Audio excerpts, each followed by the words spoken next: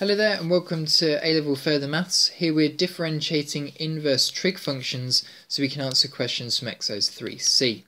So let me show you how to do all of them then. We're going to go through arc sine, arc cos and arc tan. Let's start with the first one. Now what we're going to do first is set up a y equals arc sine x, and that's referring to the inverse sine. Maybe you've seen it in kind of GCSE maths as y equals sine minus 1 x. That's exactly the same thing as what we're differentiating here. Now sine inverse x is the opposite of the sine function, so to get rid of arc sine and just to rearrange this expression, I'm going to sine both sides. Now what will happen? Well, arc sine is the opposite to sine, so if you do two functions, one the opposite of the other, you're back to whatever the input is of your arc sine, so it's going to be x on the right hand side. And on the left hand side I'll have to do the same, so it's going to be sine y equals x. So I've rearranged it to something I now know is familiar to be able to differentiate, but it's y. So what differentiation technique have I got available to me where I can integrate something to do with y? Well, in A-level maths, maybe you've seen the technique of what's called implicit differentiation. If you haven't, it might be worth just stopping this video and going to have a look for how to implicitly differentiate. So basically, what you need to do is differentiate normally, but then multiply by dy by dx. So I've differentiated this expression from here to here with respect to x. And the way I've done that is I've differentiated it normally, but then I'll have to multiply by dy by dx on the side. I've also differentiated this x to a 1, so I've effectively differentiated both sides of the equation. What I'll do now to rearrange this, because I want to work out what dy by dx is I'll divide by cos y. So that's the answer. Dy by dx equals 1 over cos y. But generally people aren't happy with this because there's y in the answer where there was x in the question. So we need to now somehow find a link between cos y and arc sine x. Now just a reminder that we have this identity always available to us. Sine squared plus cos squared equals 1. And I'm just going to rearrange this a little bit, take away the sine squared onto the other side and square root. So I've got cos y is identical to 1 minus sine squared y. Now why might that be helpful? Well, because it's cos y that I want to get rid of, and I know that sine squared y is equal to x, or x squared. Sine y is equal to x, that's what it says on the second line. So what I'm now going to do is I'm going to replace sine y with x. So cos y is equal to 1 minus x squared all square rooted. So that's what I can now do. I can now replace cos y with the square root of 1 minus x squared. So dy by dx is 1 over the square root of 1 minus x squared, and that is the answer to this question. Okay, so let's move on to the next question. Question B is the arc cos one. It's done a very similar way. You might even want to pause the video and see if you can do this before I have a go at it. I'll now get started. So the first thing I'll do is get rid of the arc bit by cosing both sides, and that will move the cos onto the other side of the equation. Then I'll apply the technique of implicit differentiation. So that means when I'm differentiating something with y in it, I need to differentiate it normally, but then multiply it by dy by dx. And differentiating the right hand side, x turns into 1. The next thing I'll need to do is move the minus sine y onto the other side, because I want dy by dx equals, and then I need to turn the sine y back into x somehow. So I've got a link, my cos y is equal to x, so somehow I need to link sine with cos, and it's again through that sine squared plus cos squared equals 1 identity. I'll move the cos squared on the other side and square root, and that gives me sine y is identical to the square root of 1 minus cos squared y. Now I know that cos is equal to x, so I'll just replace cos with x in that little identity. So sine y is equal to the square root of 1 minus x squared. It's actually the same as what we did in the last example. But the answer has a minus in front of it. It came from the differentiation of cos to minus sine. It's minus 1 over the square root of 1 minus x squared. So it's very similar to the one before, just it's got a negative symbol in the front of it. And the last one we'll go through in this set of examples is arctan. Maybe you might want to pause the video, give this one a go. So, tan both sides, that moves the tan onto the other side. Implicitly differentiate, same as before. The implicit differentiation of tan y is sec squared y dy by dx.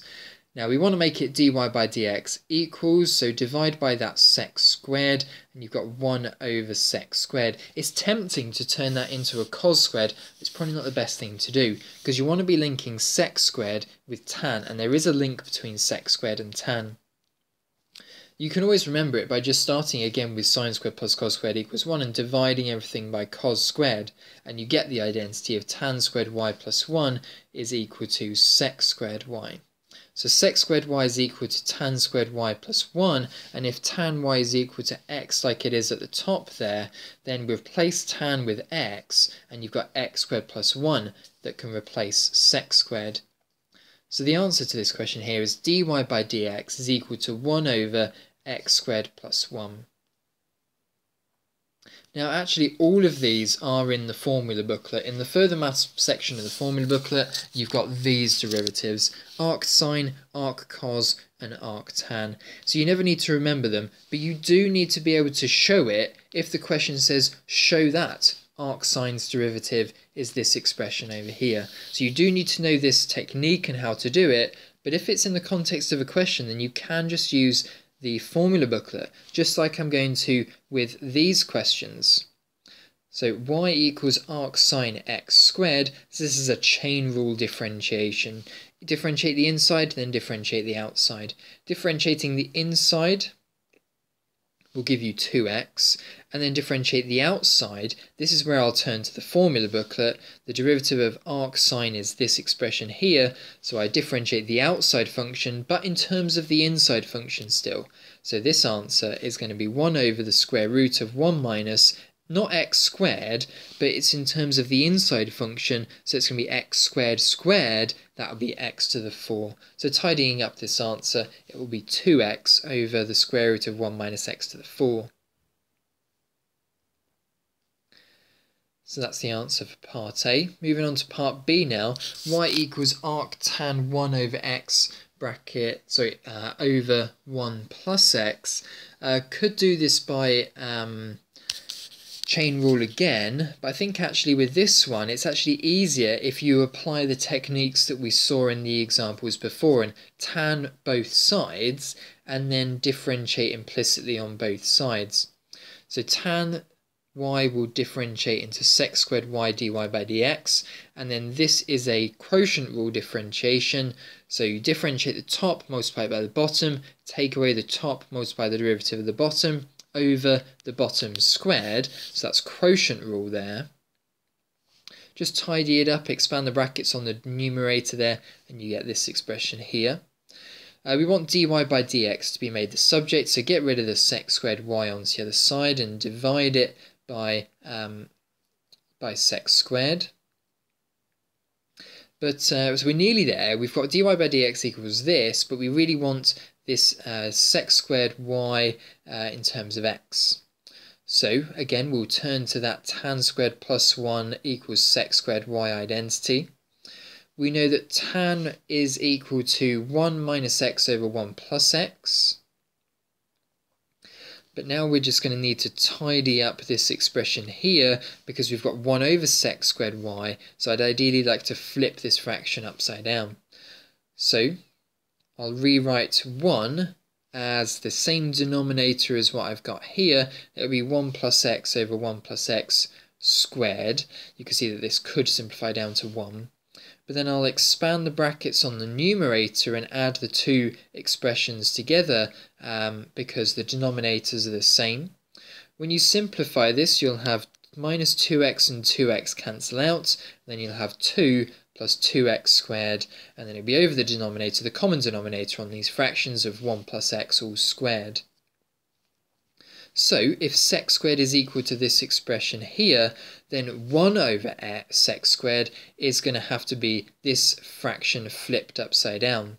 So I'm nearly there. I've nearly got my simplified answer. I've just flipped around this little red expression in the bottom right hand screen down here. I can cancel out the factor of 2 from the top and the bottom. And I can cancel out the 1 plus x squared from the top and the bottom as well. So I'm actually just with something left with something very much simplified, which is minus 1 over 1 plus x squared, which is a pretty simplified answer, so I'm pretty happy with that. So there we are. Sometimes you might want to use the formula booklet, and sometimes you might want to use the technique of moving the trig expression onto the other side and then using implicit differentiation. So two different styles there. Alright, your turn to have a go. We've got 2 questions actually for you to do at the end of this video today. Pause the video and have a go at the first one.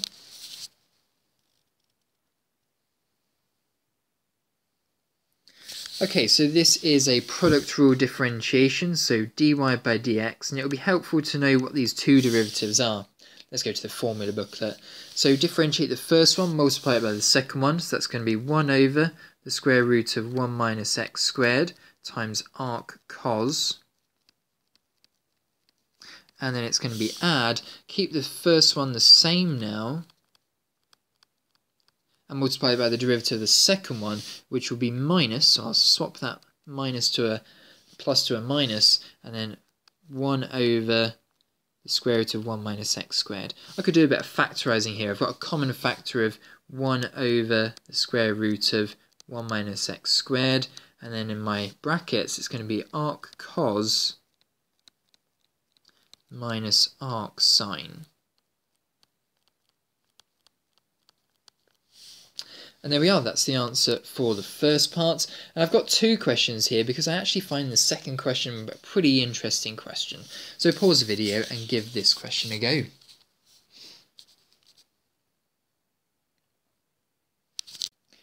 Okay, let's have a go at the question then. We've got f of x equals arc sine x plus arc cos x. We want to consider the integral of the derivative. Now, generally, when you integrate the derivative, it's equal to the initial function because it might have a plus c in it, plus c. So when you differentiate the integral, because the 2 things are opposites, you're back to where you started effectively, but then you may have to plus a c if necessary. So that's what we'll do then. We will set f of x equal to the integral of this derivative. Now what is this derivative? This derivative is, well, arc sine from the formula booklet is 1 minus the square root of 1 minus x squared. And the derivative of arc cos is minus 1 over x, 1 minus x squared dx.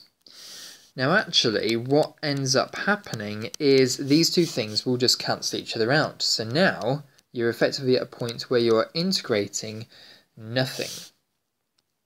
So when you integrate nothing, all you get is the constant term that you will get on the plus c at the end of any integral. So what we've just shown is that f of x is just a constant. It's always that same constant no matter what you put in for x. But let's show that it's actually equal to pi by 2 by plugging in x equals an easy number. Let's put in 0. It's always going to be the same constant, but we'll put in 0. So arc sine 0 plus arc cos 0 is equal to that constant, and we're just working out the constant here in this integration problem. So arc sine, that's 0, arc cos, that's pi by 2, and that's equal to c. So there we are, c is equal to pi by 2. So what we can infer from this is that f of x is always equal to pi by 2 for any value of x, because we've shown it through the integration. The integration of the derivative will lead you back to the same function you started with, and when you integrate that function, the derivative function, you actually just get the constant. And then when you plug in an easy value for x, you just get c, which is pi by 2. So the function here is always equal to pi by 2. Now, So why might this be the case? Is there another way that we could explain this? Well, if we take any right-angled triangle, then we should also see this fact appear. If we've got 180 degrees inside your right-angled triangle, as pi radians, pi by 2 radians will already be taken up by the angle of pi by 2, the right-angled triangle, right-angle angle in the corner.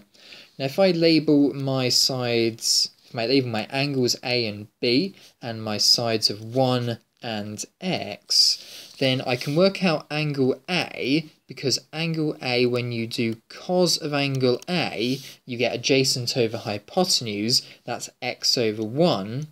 And if you inverse the cos, you get angle A is arc cos, or cos inverse. You could do the same thing for angle B, but this time x is the opposite side, so it's sine. So it's sine B will equal opposite over hypotenuse, that's x. So then B will equal, when you inverse sine both sides, you're going to get arc sine of x.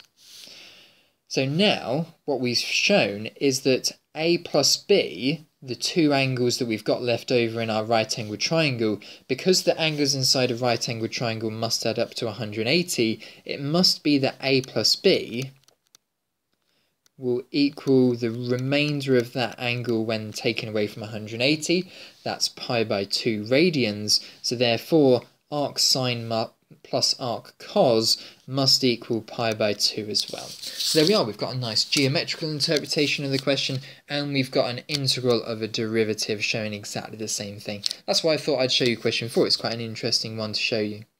Alright then, there we are, that's all we're going to go through in this video then. Make sure you have a go at the questions from exercise 3C on page 64, and hopefully you found this video helpful and a little bit interesting at the end. Thanks for watching.